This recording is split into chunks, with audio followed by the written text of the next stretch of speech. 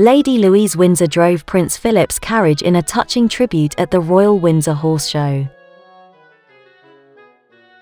The 17-year-old daughter of the Earl and Countess of Wessex is a keen equestrian and, like her grandfather the Duke of Edinburgh, has competed in carriage-driving competitions. The annual occasion, which is the largest outdoor horse show in the UK, takes place across 5 days and involves international competitions in 3 different equestrian disciplines. Lady Louise Windsor drove the carriage which belonged to her late grandfather the Duke of Edinburgh during the famous show in Berkshire. Lady Louise Windsor's parents were also present. The late Duke taught her mother Sophie to drive a team of horses. The Queen also yesterday attended the Royal Windsor Horse Show for the 3rd day in a row and appeared to be delighted to be present at the event. The Queen drove herself and several guests to the event in a Range Rover and was pictured arriving shortly before 10 a.m.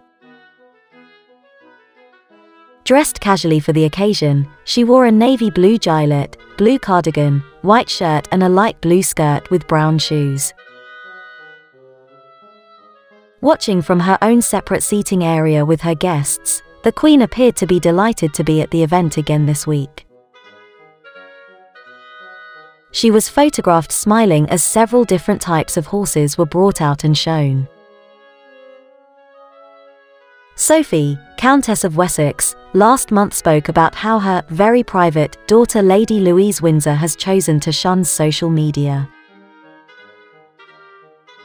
In an interview with Nogga Munchetty for BBC Radio 5 Live, Sophie added that while she and her husband, Prince Edward, are protective of Lady Louise, they realise she has to be allowed to live her life at 17.